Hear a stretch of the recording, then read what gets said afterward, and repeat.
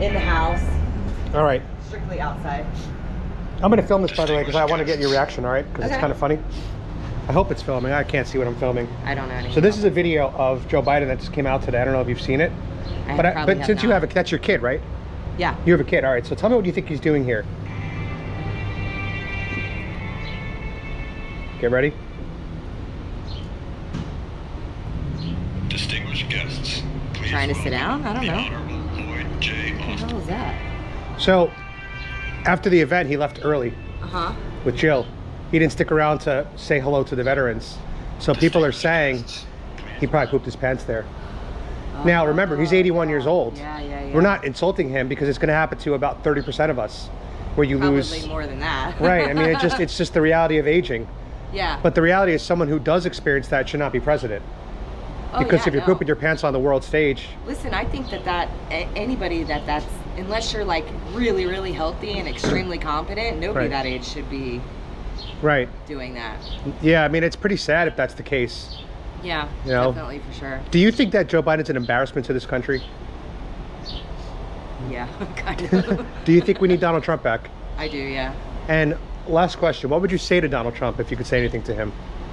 I just think I have a lot of respect for him because he's the only one that's ever been president that actually gave up something to be president for us. And they keep attacking him and taking everything from him. That's right. And he keeps going because he's not giving up on us. That's right. He's like the lion on your shirt. Yeah. That looks like Donald Trump to me. Yeah. Right? So your father left Cuba. Yeah, because when he was little, they used to make him work in a sugar field and cut sugar cane in order to earn the right to go to school.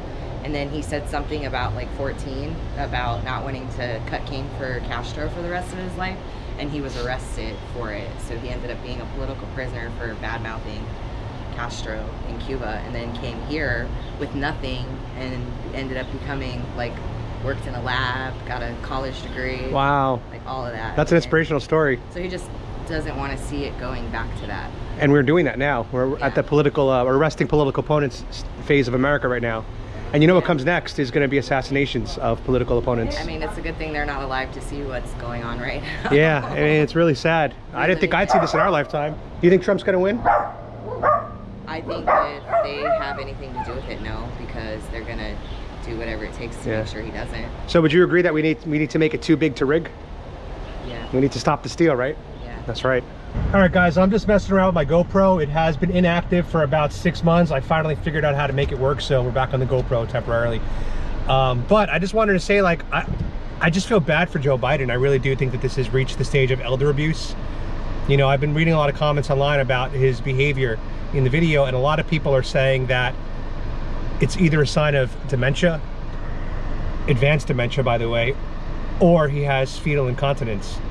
And a lot of people that have toddlers or, you know, elder parents that deal with that, they're saying that's what happened.